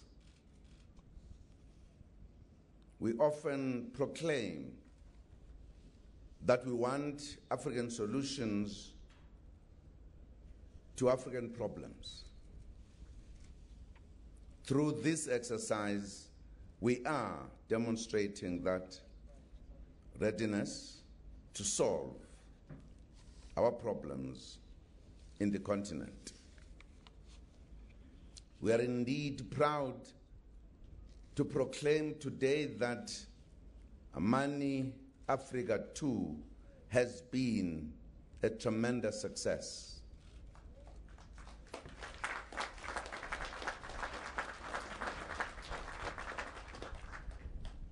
We have taken a significant step forward towards bringing the African Standby Force and its rapid deployment capability into operation.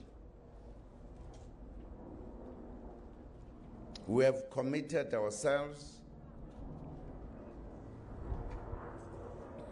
to silencing the guns on our continent by 2020 in alignment with our commitment to Agenda 2063. However, we still need to be prepared to effectively intervene in situations of crisis in order to stabilize our countries when we need and when the call arises. The reality is that some countries on our beloved continent are still experiencing conflict, strife, and war. The people of the Central African Republic, South Sudan, Mali, Libya, Somalia, and Eastern Democratic Republic of the Congo still live in the hope of achieving peace. We therefore have a duty as the leadership of the continent to assist sister countries to achieve peace. That is what makes this exercise so important. It is particularly gratifying that the 5 regions of our continent were represented at this exercise through the regional economic communities and their brigades. SADC, the East African Standby Force, North Africa Regional Command, ECOWAS, and the volunteering nations of ASRIC. The African Capacity for Immediate Response to Crisis have all participated in this historic exercise, which is the first of its kind. Apart from testing harmonization, this exercise has gone a long way towards strengthening cooperation between the African Union and the regional mechanisms for the purposes of future peacekeeping operations. This exercise is also unique in that it practiced the multidimensional nature of peace support operations bringing together the military, police, and civilian elements in an integrated approach. In this regard, we congratulate the countries and regions that have been involved in this exercise for availing the necessary resources and assets.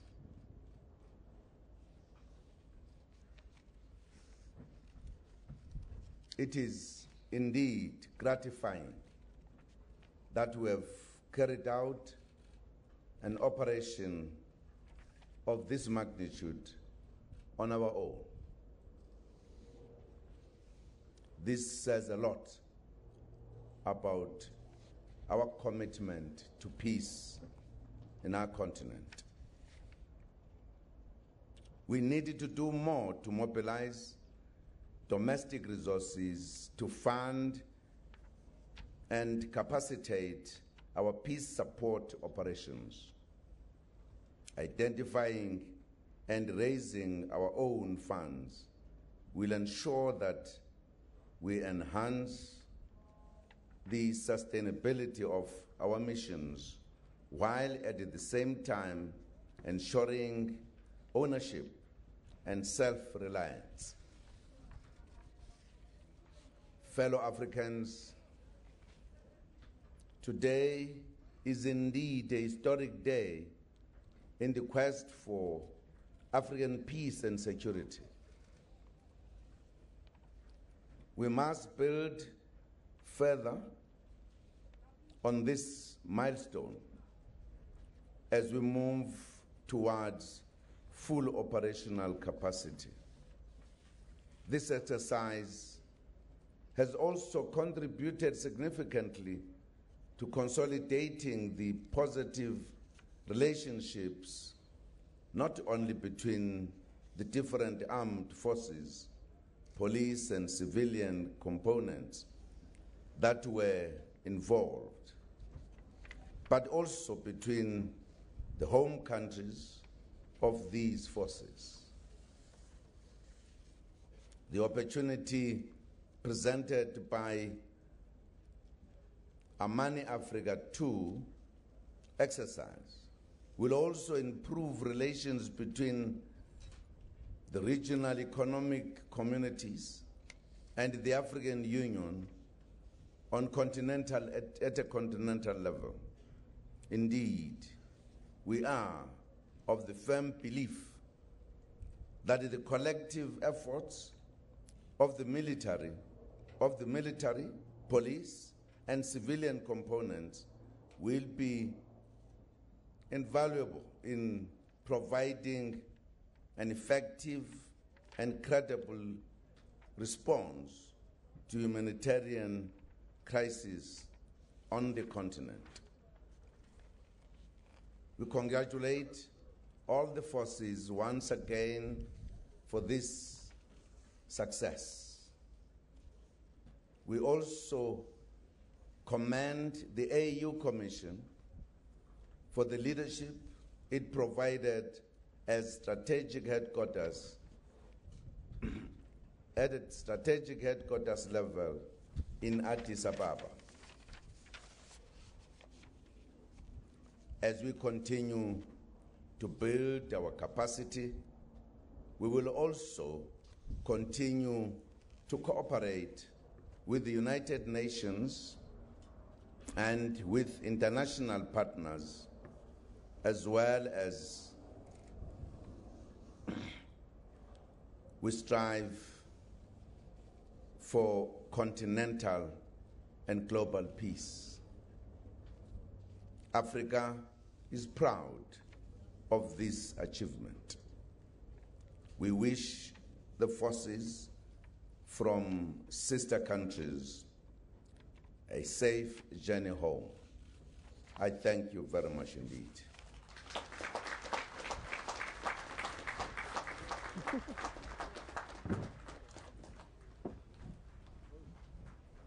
Excellencies, whilst the President of the Republic of South Africa has been referring you to other commitments we call upon at this stage the Minister of Defense of Mozambique, His Excellency Salvador Muke, to come and make an announcement, come and make his remarks as a representative of the chair of the Southern African Development Community Organ on Politics, Defense and Security Cooperation.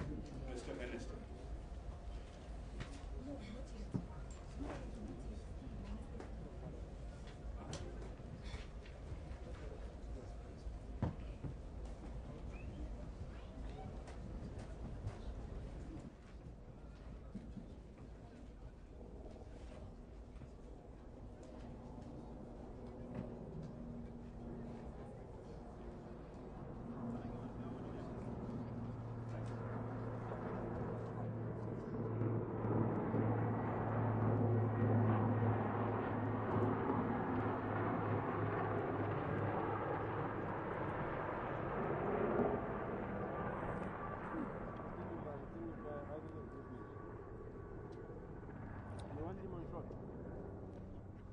You want Aldrin on shot?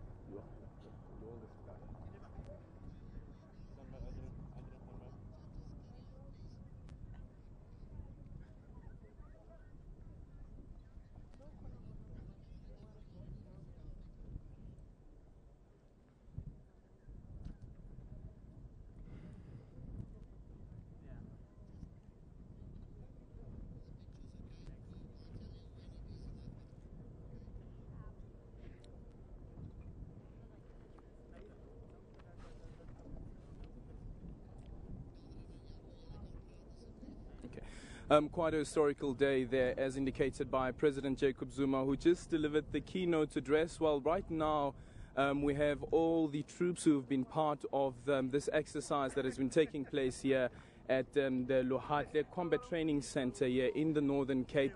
These are part of the 5,000 troops that have been part of the exercise since October the 17th, and they form part of the African Standby Force. It has been a long await, and it's finally here, it seems. Captain Yaku.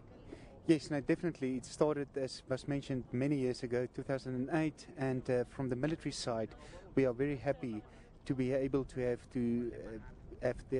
this display today to show the people that we are ready and we can go now. And this is definitely a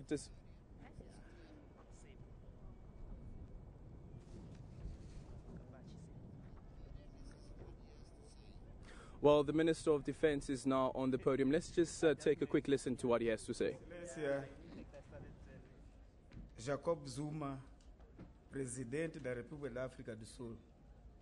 Sua Excelência Ismail Serguei, Comissário para Paz e Segurança e representante de Sua Excelência Nkosazana Dlamini Zuma, Presidente da Comissão da União Africana. Excelências, ministros e representantes das regiões econômicas da África, membros do corpo diplomático, caros generais, oficiais superiores, subalternos e praças, estimados convidados, minhas senhoras e meus senhores.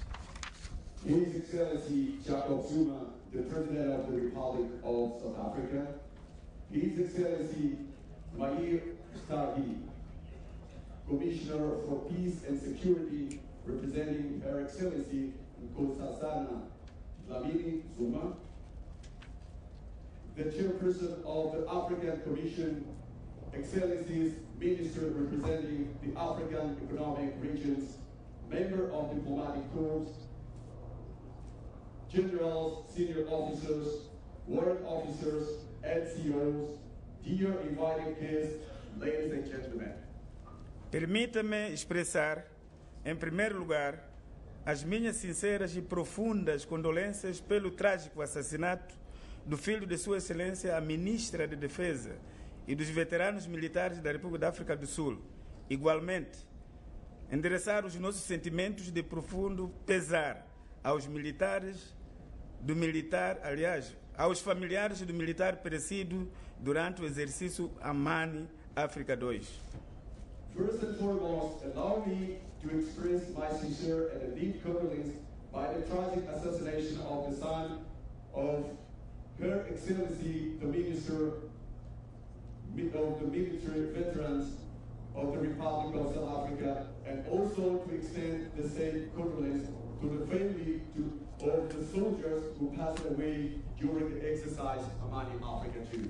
Excelências, é com profunda honra e emoção que nos dirigimos a vós por ocasião do epílogo do segundo exercício AMANI Africa 2, fazemos-lo com alto sentido de responsabilidade, pois AMANI Africa 2 abre uma página na história do continente africano que luta para se livrar dos males de conflitos e crises políticas.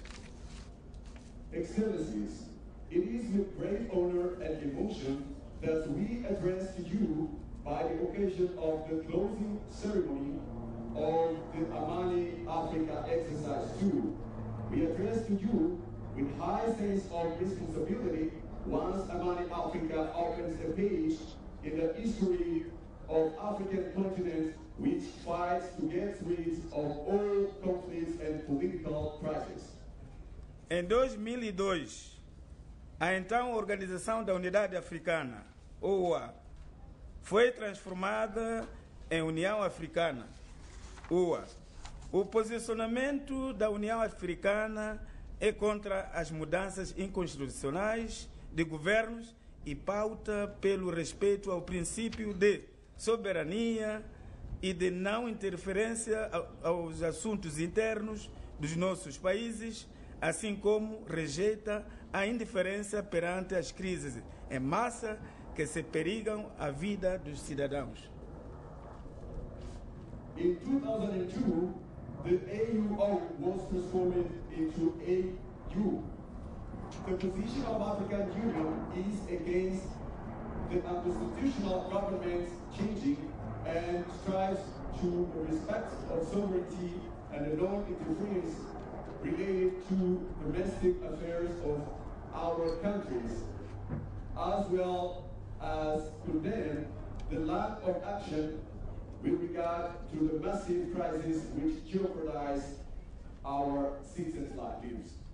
Esta nova postura requer uma capacidade em permanente prontidão para apoiar os nossos países em caso de crises que ultrapassam as capacidades internas e, se necessário, intervir com todas as capacidades diplomáticas, policial e militar à disposição da União Africana. This new position requires a capacity of permanent readiness to support our countries in case of crisis, to improve the internal capacity and, if necessary, intervene with all diplomatic, political and military capacity of African Union. É na base deste princípio que se criou a arquitetura africana para a paz e segurança, na qual a Força Africana em estado de alerta constitui dos pilares estratégicos. Based on this principle, African architecture for peace and security was created, in which African standby force represents a strategic pillar. Excelências, estimados militares, polícias e civis exercitados, o exercício que hoje se encerra é o culminar de um longo e complexo trabalho que envolveu todos os africanos e parceiros estratégicos da cooperação. Excellencies, distinguished militaries, police and civilian part of this exercise. The exercise that we are closing today represents the end of a long and complex work which involved all Africans and strategic stakeholders of cooperation. O exercício não só permitiu medir o estado da interoperabilidade dos métodos, filosofia, táticas e culturas de cada região e países, mas serviu, sobretudo, para cimentar a unidade dos africanos. The exercise not only allowed to assess the state of interoperability of methods, philosophy, tactics, and culture of the region and country, but also allowed to cement the unity of Africans.